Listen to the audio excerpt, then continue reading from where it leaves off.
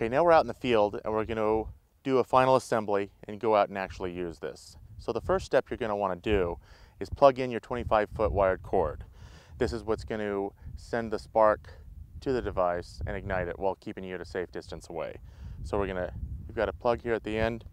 It goes right in here and it firmly attaches, good and solid.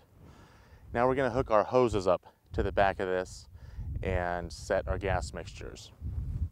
All right, the next step is we're going to connect the gas hoses to the back of the R3, and we have some quick connect setups here, and they just push right on.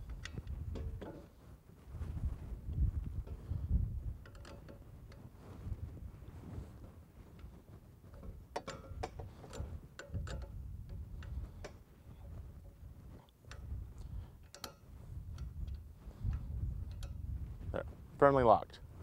Okay, we've got our oxygen mixture set where we want, but now we're going to set the propane or LPG.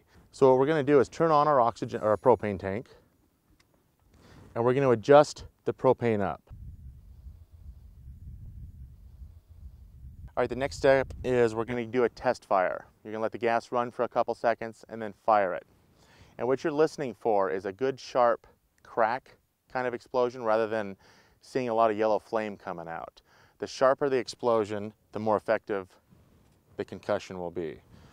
Now we're going to put the R3 in the ground, run it, and show you some shots on some pocket gophers here. All right, we're going to start flowing our fuel into the tunnel system of the animal we're after. To do that, you're going to push down on the gas. And to hold this open, about 2 feet back on your electrical cord, there's going to be a colored piece of tape here. That's going to wedge underneath the gas valve to keep it open. It goes right in there. At the end of the amount of time you're putting the gas in the tunnel system, give the cord a tug. It will release it from there, stopping the gas, and then from a safe distance you can ignite your fuel mixture.